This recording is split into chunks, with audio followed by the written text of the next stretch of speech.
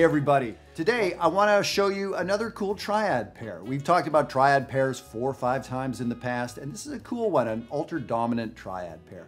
Now, triad pairs. To me, triad pairs are like chocolate cake. Do you need chocolate cake to live? No.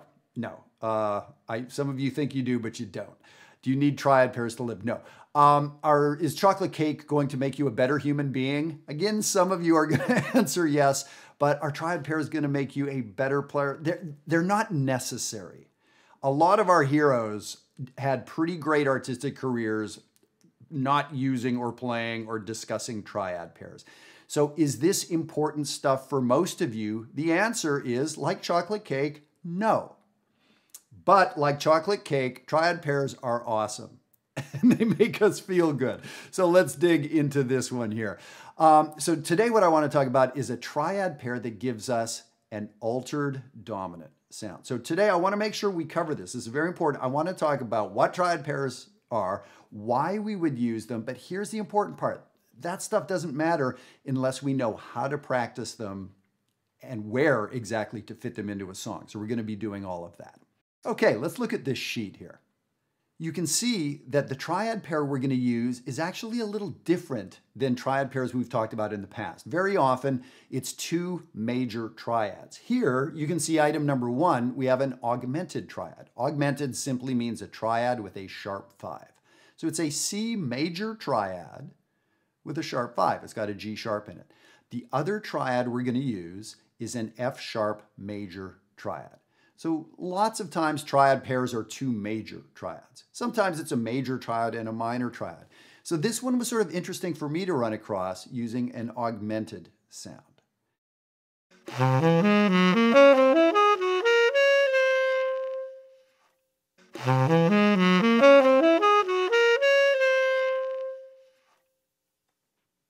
So that was me melodically playing those 2 together. We can actually play them on the piano and it comes up with a pretty great voicing. Now, what I did in item 3 is sort of stretched all those notes out as a scale. Here's the thing, I don't want you to play them this way, and we're going to talk why that is, but it's interesting to do. This gets to what is this triad pair about? Like why these 2 triads? And so when we look at them, we can sort of see like what's underlying them. So we see when we put those 6 notes as a scale, we get item number 3. It's interesting to compare it to the altered scale, which some of you may know, which is item number 4. And we see that they're almost the same notes. There's 1 note missing, 1 less note. It's an E flat that our triad pair doesn't have that the altered scale does. So this triad pair gives us almost the altered scale. So a great question from you would be, hey Jeff, why don't I just play the altered scale? Why do I have to mess around with these 2 crazy triads?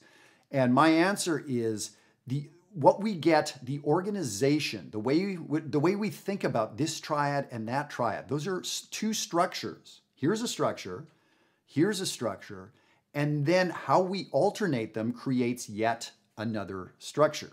So very simplistically speaking, there's 3 structures. This one, that one, and then a simple interplay between them. And we can come up with many, many structures. The scale, there's less of that involved. The scale is this linear thing. We go up, we go down. Sure, we can play the scale in thirds, but that is why triad pairs are interesting. Triad pairs always reduce down to a scale or almost a scale. Don't do that. So item number 3 and 4 on the sheet is not really anything I want you to do. That's not something we're supposed to do with triad pairs as far as I teach them and play them. But I did want to let you know what's inside these triad pairs. So when we pile these chords up, we see that we get a C dominant sound with a sharp 5 and a sharp 11 and a flat 9. So that's an altered sound. So let me just alternate these triads going back and forth. I'll play 4 notes of the C triad. I'll play 1, 3, 5, 3. Then I'll play the F sharp triad, 1, 3, 5, 3. And I'll just sort of alternate them back and forth. And you can get a sense of how cool this thing is.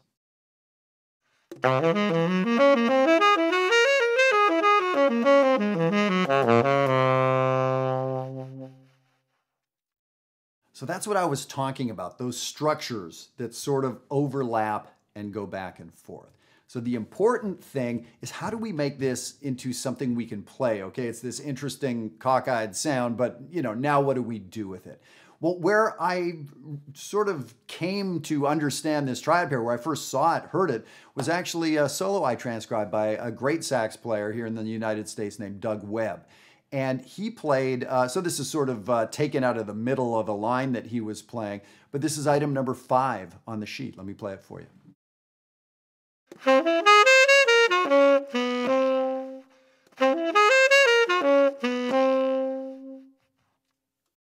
So you can see he plays up that C augmented sound and then very plainly comes down the F sharp triad. So I've never met Doug Webb, we've never talked, we've never emailed, hey Doug, if you're listening, but it was pretty clear to me what he was thinking. I'm not sure where he got this lick, if he came up with it, if he stole it fair and square from somebody else, but the bottom line, it was a cool sound, it caught my attention, and it was interesting to note that it was a triad pair. It was so now that's all cool. What do we do with this thing? So it's important to know where we can use this. Why would we spend the time practicing it if we don't know what we're going to do with it? So it is, very importantly, this is a dominant sound. It is an altered dominant sound. Now here's the thing, you don't have to wait for an altered scale or an altered chord to come along. You can play this over any dominant chord, especially one that's progressing to a 1 chord. In this instance, a C7. So it creates some tension, this sound. So we want to release the tension probably, right? So the C7, the tension gets released when we go to F major in this instance. We could go to F minor too. So we know what triad pairs are. They're literally pairs of triads. We know what this triad pair is, this augmented one and this major one. We know what that becomes. A dominant sound, in this case, altered dominant.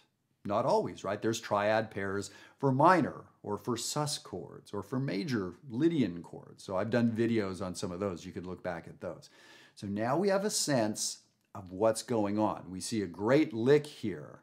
And I'm going to play in just a minute, just sort of a great little exercise that would be good for you to do. It's at the bottom of the PDF, and we'll play that in just a second. On JazzWire, we have a ton of people from the UK and from the Scandinavian countries. So I would love to visit some of those places. So please let me know where you're at. What city are you in? If you'd like me to come by and do some playing and teaching, and we could hang out and do some of this digging deeper stuff in person in a room with like real people, I'd love it. So please in the comments below or send an email, diggingdeeperjazz@gmail.com.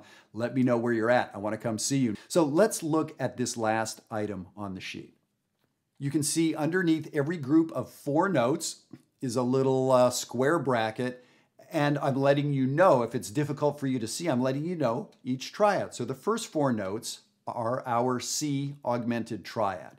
When you see C plus, that's shorthand for sharp 5. I could also have written C sharp 5 triad, C plus triad, C augmented. Then we have the F sharp triad, and it's literally those 2 triads alternating.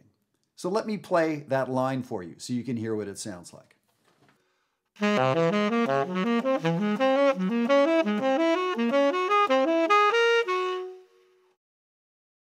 It's a pretty cool sound, and I stopped there because I ran out of paper and ran out of saxophone. But it can keep going. So you can look at that and you can sort of see the logic of how I'm sort of inverting my way up through the triads. Now, here's the thing. We figured out that this is not even quite the whole altered scale. I don't know how many of us would have come up with that line, that architecture from a scale. So again, that is the strength of these triad pairs, is it gives us interesting shapes. All of those very interesting intervals I was playing, major thirds, minor thirds, fourths, that were inside that line. It's a very cool modern sound. And I'm going to play for you in just a second. I'm going to play the Duke Ellington Juan Teasel composition, Caravan, playing over those chord changes. And I'm going to play a little bit of it for you. That's a great song, by the way, to do this sort of work, an altered dominant sound, because the A section contains so much of that sound. And the bridge of that song is sort of circle of fourths. Again, a lot of dominant chords. So a lot of opportunity to play the lick in item number 5 on the sheet, or to play that line from item number 6, or just freely improvise. I mean, that's really the best sound, is just freely improvising with these triad pairs. So let me play a little bit for you here, and we'll talk on the other side.